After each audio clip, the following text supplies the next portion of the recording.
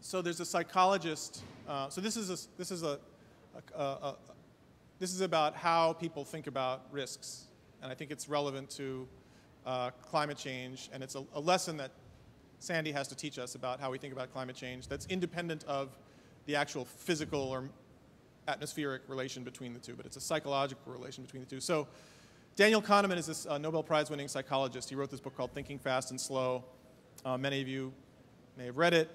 And it's about, as the title says, the two ways people have of thinking. So we think fast when we're dealing with something that's familiar to us, that we've experienced many times. We don't really have to process it at an intellectual level, and we just react.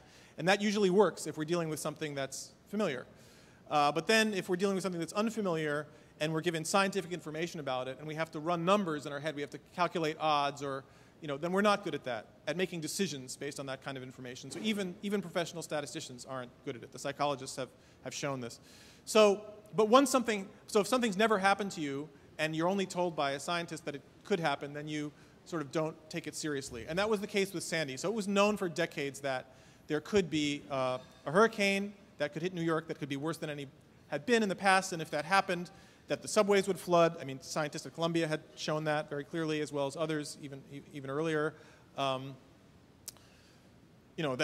a lot of infrastructure would be destroyed, that low-lying neighborhoods would be wrecked.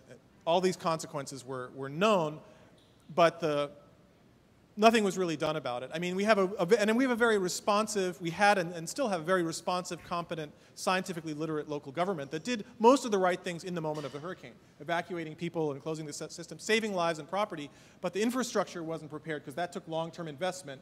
And even with predictions that were made about the need for investment in a more resilient infrastructure, it didn't happen. And that's because nobody had been through an experience like Sandy, and so it was using the slow way of thinking, and we don't do that well. So then Sandy happens, and now everybody thinks it's the new normal, and we're in a different world. But the problem and so that's the availability bias is once something happens to you, then it's available, and you use the fast way of thinking, and you tend to overestimate the likelihood it's going to happen again.